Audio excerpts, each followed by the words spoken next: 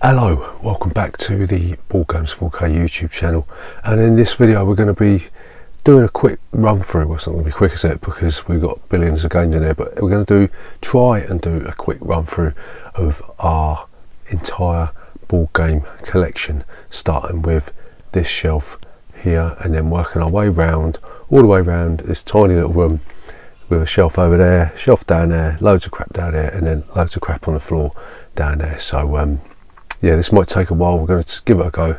If it works out, then whoopity-doo. Marvel at the breadth of diversity that we've got in this room with regards to board games. So if you're new here, then please consider subscribing to our channel. Leave a comment in the box down below about some of the games you see here. Tell us whether you like them or not. Tell us whether you think they're rubbish, and we'll see you after this.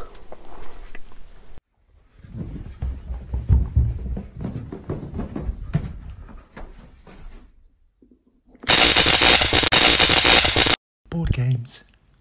Okay, so here we go then. We're going to turn this camera around. We're going to start at the top of the shelf here, and we're going to tell you a little bit about the game, whether we've played it or not, and if we haven't played it, we're going to skip it and we'll come back to, we're going to do a shelf of shame video so later on, so we're going to come back to those games that we haven't played. So yeah, we're going to turn the camera around now, and then we're going to have a look at our first game on the top of the shelf. So up here you've got San Juan. This is a game that's sort of a card variant based on a game called Puerto Rico. We have played it many years ago. It's been up there for quite a while. It's pretty good, but we prefer the original Puerto Rico. So next up we got Billionaire Banshee. We bought this on a whim because we saw one of them shut up and sit down videos, but it really isn't as good as what they made out to be. It's like one of them Cards Against Humanity type things. We choose, you pick, and whoever chooses the best one sort of thing. So it's kind of funny to start with, but then it loses its appeal real quick. So yeah, it's a bit crap really.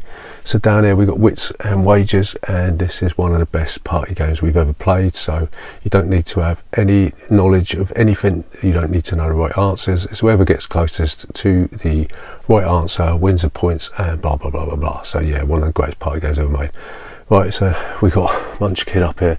This is one of the first games we bought. My niece recommended it from her boyfriend. Her boyfriend used to play it.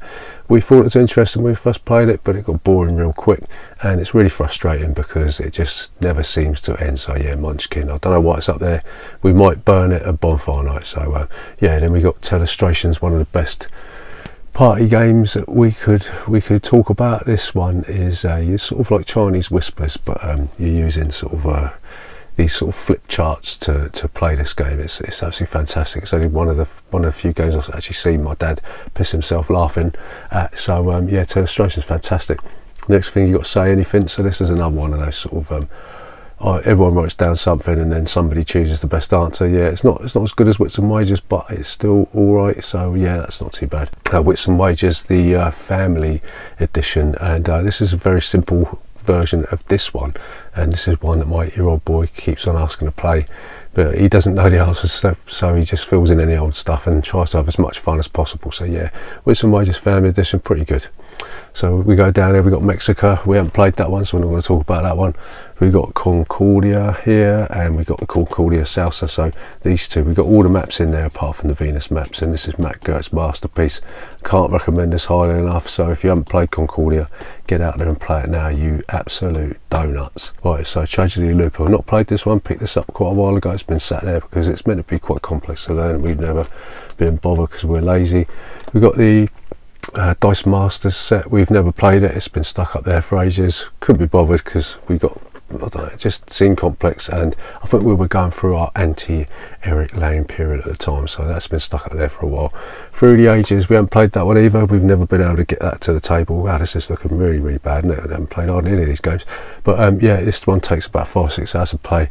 Never really had the opportunity to get it to the table, but we might do. We've kept it, so there you go. 1830. This is one of the entry level 18xx games. We only had it recently. It's the Italian version, so we had to get the English rules. So yeah, we haven't played it yet, but I'm really happy to play this one because it supports up to 6 players. Could be a bit of a nightmare, but yeah, so there you go. Stoplights, I don't know where this came from. I think this was like a freebie from Board Game Guru, but we've played it once. It's it's utter crap, so we won't bother with that again. I don't know what it's doing up there, just taking up that little space. I think Thunder Road, a really poor MB game from the 80s, but we picked this up because we saw it reviewed on Rock Paper Shotgun, I think it was, and he said it was pretty good. We picked it up, turned out it was a load of crap, but we like that sort of Mad Max feel, so we did keep it. So yeah, we got a load of poker chips here. Here we got Hive, never played it. It's a tile laying game based on insects, which is seeing as I've got a phobia of wasps and flies and things, I'm a bit nervous to play that one. Happy Salmon, one of the best party games ever made, absolutely fantastic. We got the blue version as well, so yeah, get in there, that's worth playing. Love Letter, really simple card game, yeah, not too bad, really good. And Cypher, never played it, don't know why, it just looks like a soap on a rope, doesn't it? So that's probably why it's there, yeah. So under here we got MS Batory, so 3D sort of Cluedo type thing, pretty good, looks pretty good, pain in the arse to set up and tear down, so it's probably going to get rid of it. Fury of Dracula, a great hidden movement game, really good. 4th edition WizKids version, really worth playing. It's one of the best hidden movement games that we've played, so yeah, we'll be keeping that one. On the Boss, backstabbing, evil game. Yeah, it's an absolute nightmare to play because with the wrong people, because if you stab people in the back too long, they're very sensitive, then they won't like that one. But yeah, this one, this is a Sid Saxon masterpiece, absolutely fantastic.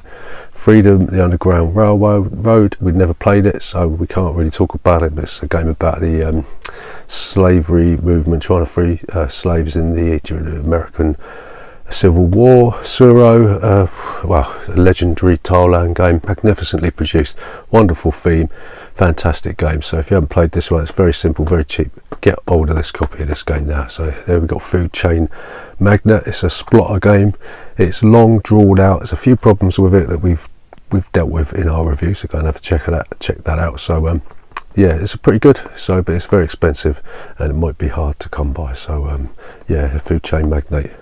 So down here we got loads of maps for Memoir 44, some that we printed out ourselves. These are the overall maps. We've got Maria, we haven't played this, it's a free player version of Friedrich. We haven't played it, we were going to play it the other day but we didn't get around to it, so we played something else. We've got Zularetto, this is a good sort of zoo creation game, so yeah, this is pretty good. Won the Spiel des Jahres in 2007. Needs to have one of the extra expansions to make this one better, but if you haven't played Zularetto, you're sort of keeping the same types of animals in cages, expanding your zoo, getting money, getting points and that sort of thing, so it's a pretty good game. Panamax we haven't played, this is to do with shipping through the Panama Canal, very complex game. Haven't really got it to the table, so we won't talk about that one. Wallenstein, one of our favourite area control type Euro type games, so absolutely fantastic. We've done a playthrough of this, done a review of this one, so go and check that out. We'll leave this shelf till later because my legs are hurting. But up here we've got tabletop curling, wonderful game. If you haven't played it, really good laugh for kids, pick that one up if you can. Up here we've got Hanabi. This is Antoine Bowser's Spiel des Jahres winning tiny little card game, so it's to do with fireworks. It's got an unusual mechanism where the cards that you have in your hand face away from you, so that's quite interesting. Size matters. I don't know whether that's in our collection. This was a gift from somebody many moons ago, and it's still in our collection because probably for sentimental reasons, but it's just one of them crappy card games you get from Hamleys, you know what I mean? So Meeple Circus, wonderful dexterity game. Everyone's showing this game, get the expansion for it. It's very small expansion, it adds so much to the game. It's yeah, what you're doing in this one, you're sort of practicing your circus act for a couple of rounds, and then you're performing your full circus act in front of everybody. And this one brings back memories, because mate of mine, Gary, his son, was shaking like a leaf when we played it the first time. So yeah, fantastic game, Meeple Circus. So asking for try bills, don't know nothing about this one. I know it's it's a worker placement game, but it's not based on this episode of Star Trek that is so famous. So yeah, we're looking to play that one soon. Tale of Pirates, it's a 3D type dexterity game where with an app, so you got this sort of 3D pirate ship. Yeah, I don't know, we've played it, it's a bit awkward, but it's just got a second edition, so maybe we'll dig it out again and do a review of it. But yeah, Spartacus, a game of blood and treachery. This is a fantastic game for 2 to now I think 6 or 7 players, so based on a TV show, and there's loads of different things. You can get market cards to boost your slaves up, and you know, going to the arena, and there's all this sort of backstabbing intrigue stuff, and it's a little bit risque. Some of the cards are a little bit made my mum's eyebrows raise. So yeah, Spartacus, a game of blind treachery. So there's Car Wars Steve Jackson games. We've had this one since it was released in about 1985, I think it was. So this is the deluxe edition, and yeah, it's more like a role-playing game, the deluxe edition, rather than the little pencil case game that you did get. But yeah, Car Wars still going strong today. So yeah, brilliant game. Crossmaster Arena. This is a sort of a Chibi's miniatures game, sort of arena combat type thing, and yeah, you sort of learn it as you play. So the rulebook's sort of staggered as a tutorial. So yeah, it's not too bad, not too great, but there you go. Pillars of the Earth, one of the best Euro games ever made. We love Pillars of the Earth. We had it for ages, but we sort of didn't really play it for ages, and then we played it. We thought, bloody hell, why come we haven't played this for so long? Why has this been stuck on the shelf for so long? So yeah, we really love that game. It's our best board game designer of all time. It's Bruno Cafala's Shadows over Camelot, and yeah, this is a hidden traitor game, and it's one of our favourite hidden traitor games. We got rid of Battlestar Galactica because we love this one so much, and yeah, it's one of Bruno Catala's best games, this one. Vladish Vital's Dungeon Pets, I like it. Nobody else in our gaming group likes it because it's just a bit too complex and a bit too bitty in your brain, but I like it, and I doubt we're ever going to play it again because it went down like a lead balloon when we played it last. So I think we're going to wrap this one up. 10 minutes is enough for you lot. We'll come back another day in a few days time, maybe tomorrow, I don't know, and we'll continue going round our little board game dungeon, telling you what games are in our collection. So yeah, we're going to wrap this up now. So we'll come back maybe in a couple of days time, and we'll continue to traverse the board game dungeon here. We'll tell you what games we have played, what games we haven't played, and we'll see you next time.